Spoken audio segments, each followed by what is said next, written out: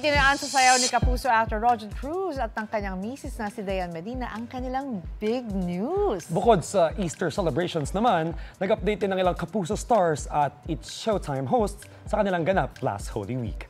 Narito ang unang chika ni Aubrey Carampel. Sa TikTok dance, idinaan ni Rodjun Cruz and family ang kanilang Easter Sunday announcement na magkaka-second baby na sila ng misis na si Dianne Medina.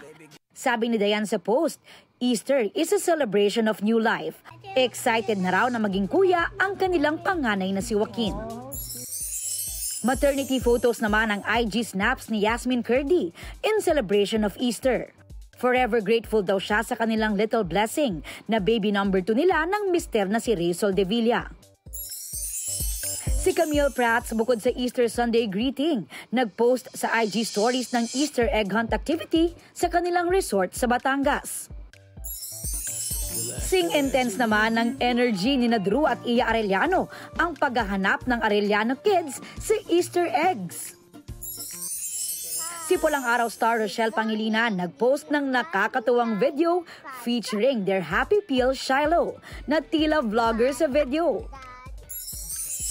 May sweet at patawa birthday greeting din si It's Showtime host Ann Curtis sa kanyang sisterette na si Vice Ganda na nagse-celebrate ng kanyang birthday. Happy 50th birthday to you. Happy birthday. I love you, sis. Ito ang unang balita. Aubrey Carampel para sa GMA Integrated News. Mga kapuso, para una ka sa mga balita, mag-subscribe sa GMA Integrated News sa YouTube. Sa mga kapuso abroad, subaybayan niyo po kami sa GMA Pinoy TV at sa www.gmanews.tv.